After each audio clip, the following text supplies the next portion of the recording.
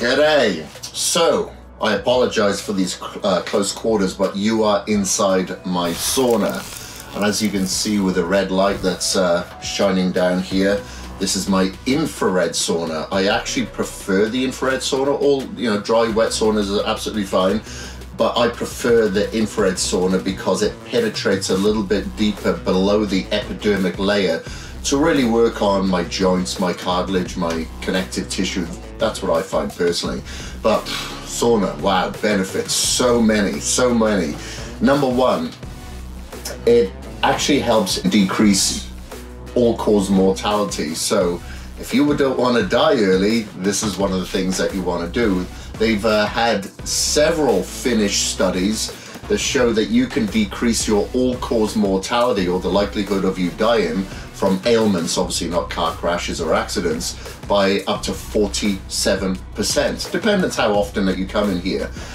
So I think it was about 25, 27%, something like that, don't quote me, if you go in the sauna about 3 times a week. If it's around 5 to 7 times a week for about 20 to 30 minutes, you can decrease your all-cause mortality by about 47%, which is huge. In Finland, they have as many saunas as they do TVs.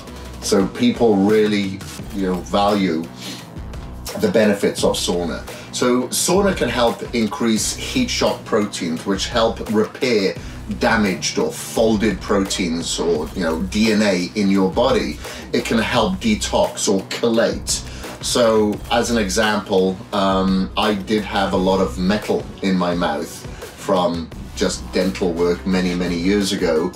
And I found during some testing that I had a lot of heavy metal in my system.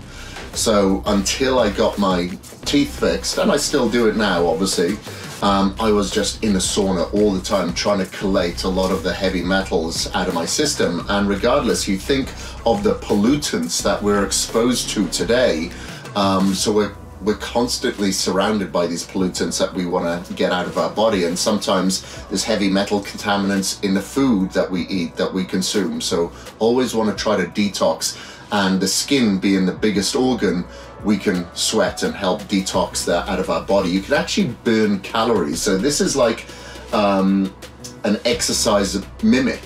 I'm not saying that you should replace exercise with a sauna, but you can actually burn through calories in the sauna as well. This is what I think as well, but this is me personally.